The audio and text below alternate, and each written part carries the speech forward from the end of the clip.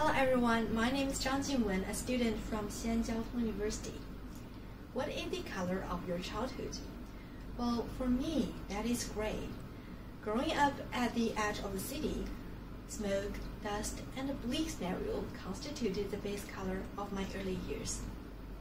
Therefore, hoping to reverse the backward developing trend of my hometown and address the regional disparities in China, I conducted field research in more than 7 cities in China and did my internship in Beijing and New York.